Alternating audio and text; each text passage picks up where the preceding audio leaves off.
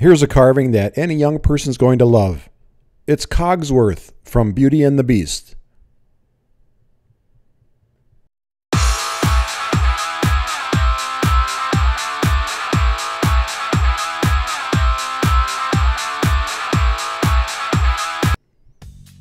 We're using high-density urethane to make this carving. There's no grain, and it accepts any type of finish, so it's easy to carve, and you'll be amazed at the great results you're going to get. I'll be using an assortment of tools for this carving: master carver, gouges, and chisels, a perfect fit knife that I molded to fit my hand perfectly. I'll be using this for assorted stop cuts, and you'll even see in this video that I'll be using a scalpel. It's nice for real detailed carving. I'll start by carving the feet. Now, I'm not going to be telling you the exact size chisel or gouge that I used throughout this carving. Just pick one that fits and go ahead and enjoy yourself as you carve out Cogsworth.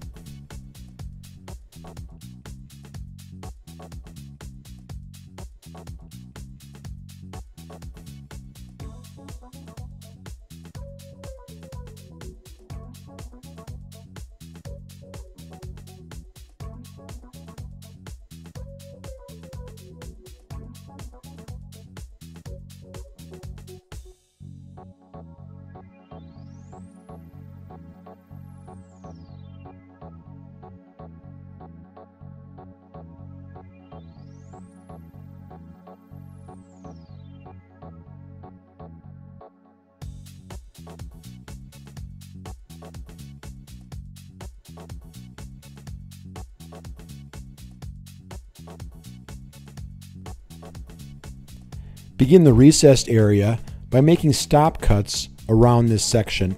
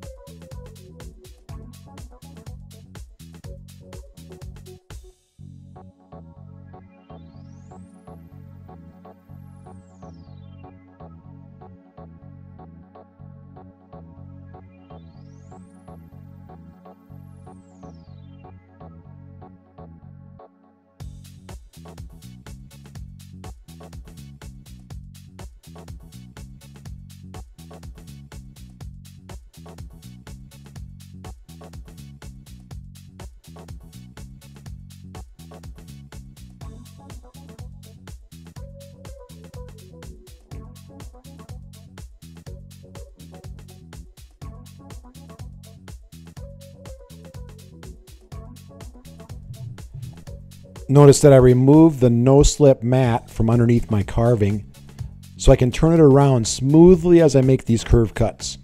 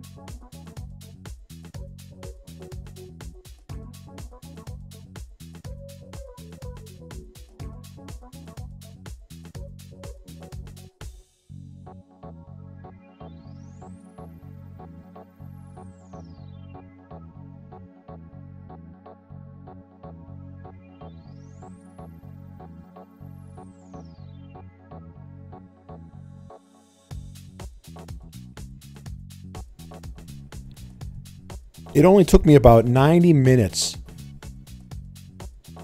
The last step is to go from this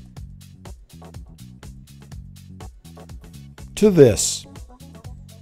And to do that, we'll use the golden acrylic set, which has a color mixing chart and 8 tubes of acrylic.